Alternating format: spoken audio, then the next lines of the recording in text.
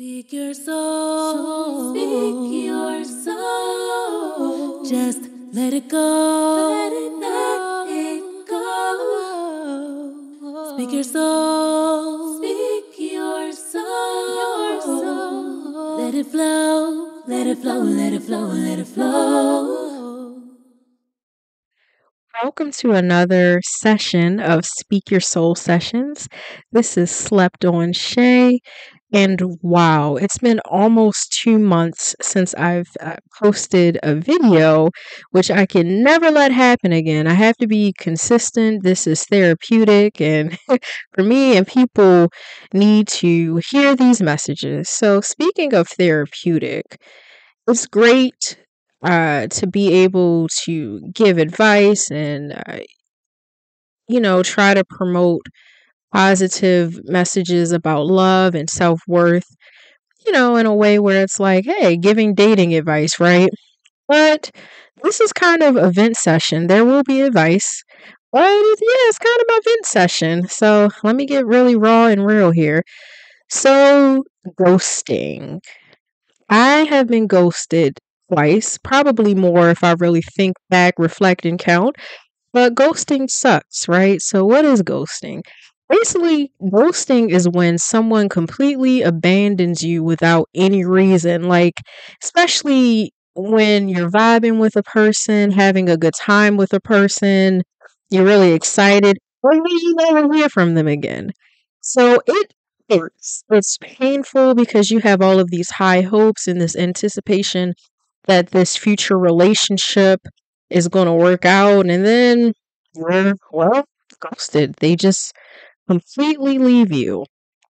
So, ghosting feels like the end of the world a lot of times, but you can get over being ghosted. And so, without further ado, here is my advice on how to get over being ghosted, because it hurts the ego, right? You just feel very deflated and depleted and all of that, and nobody likes the feeling of being ghosted. No one. I don't care who you are. All right. So, number one, it's about them and not you, right? So, anybody who has poor communication skills and just can't be honest and keep it real, no matter how much it might hurt your feelings, they are the problem. It's them. It's not you. Somebody can't just be like, hey, you know what? I thought I was excited about this potential union, but I'm not, and I would like to move on and see other people. It doesn't take a lot to say that. Um, so remember, anybody with poor communication, when you have great communication, it's their problem. They have some more healing to do, or they need to be a better person. It's them. All right, number two. Sometimes ghosting is necessary. I won't sit up here and lie and act like I've never ghosted a person before. I have. But usually in these situations, it was because I felt completely harassed. And I did not want to go back and forth with this person. Some people are just toxic. They're very lewd. They're very derogatory. They put you in positions where you might feel unsafe, right? They may be calling your phone a million times, blowing it up, not accepting rejection. People can be stalkers. Whatever the case may be, some people deserve to be ghosted. And I invite you on this one. I know this is going to be hard, but to accept accountability. Were you that person? Were you maybe harassing a person, not respecting their space? There's many reasons why people are ghosted, but the number one reason is that they're just not into you. So, number three, there are always more fish in the sea.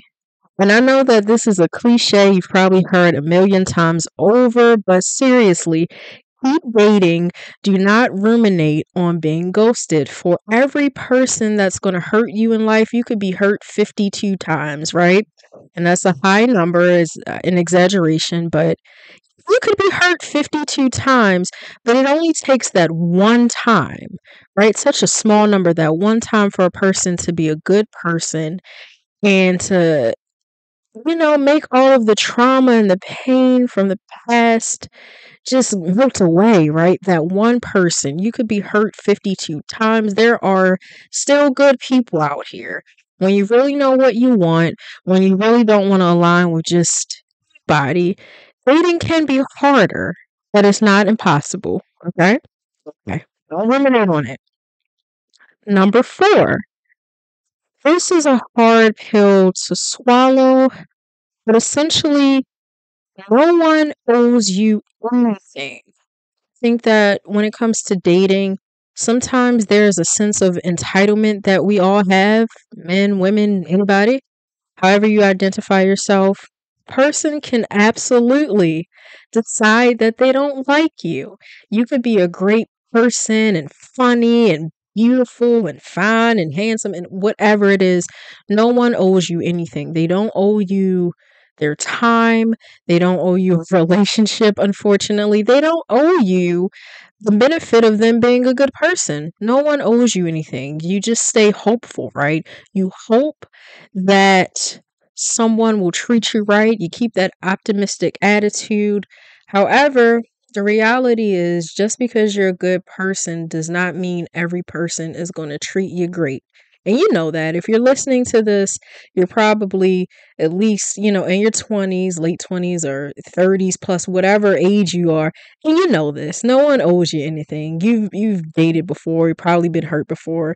And you want things to work out, but sometimes it just doesn't. So we had to sometimes humble ourselves and understand, sometimes people are going to treat us horribly. It doesn't matter how wonderful we are. And we just have to have acceptance. Just have acceptance.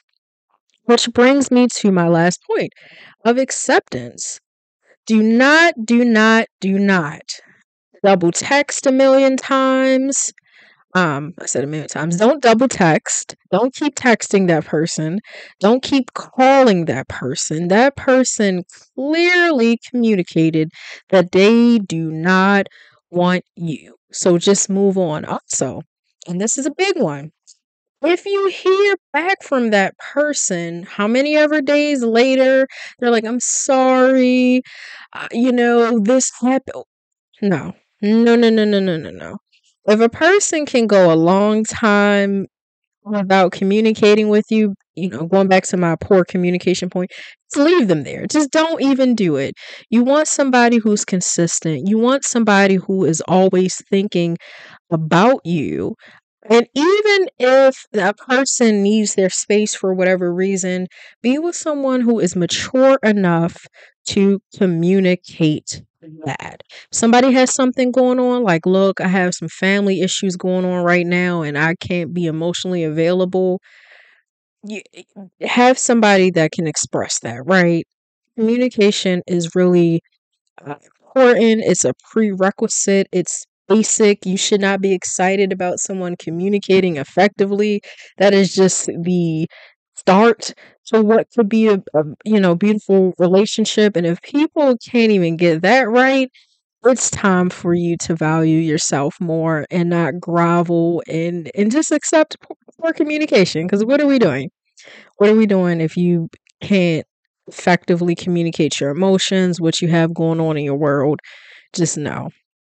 So, if you have been ghosted before, if you have been recently ghosted, if you have been hurt in any way and it's very fresh and raw and new, I am here to tell you that you can love again.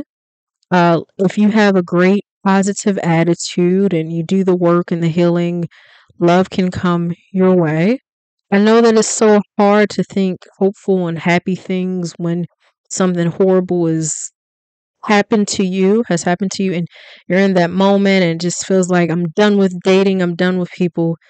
No, you can love again. Um, just here to give you that positive gem of advice. And yeah, I think that's a great place to end. Um, oh, maybe that's not a great place to end. I did say this is kind of a vent session, right? So my time's being ghosted. It's story time, I guess. So the first time, a guy had said he was going to take me out. We had planned when and where and all of that good stuff. And I was just living life, working, spending time with my mom, doing a bunch of stuff, not even thinking about this date. Until me and my mom, we went shopping, right? And I was like, oh, let me get a dress. And in my mind, I'm like, let me get a dress in his favorite color. All of these little things that could make him happy.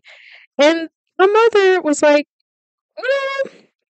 have you heard from your date all day? Have you heard from him? And I was like, you're right, I haven't. So text, tried to call, everything. Mind you, this is the day before the date. Blocked. I found out I was blocked on all channels, social media, everything, and that hurt. The second time, I went out with a young man, and we actually went out on the date, and everything was great. He was calling me beautiful. The chemistry was there, the passion. He was intelligent. All of the vibes, right? Everything. But I established boundaries. Long story short, I could tell that this was a very hypersexual young man, and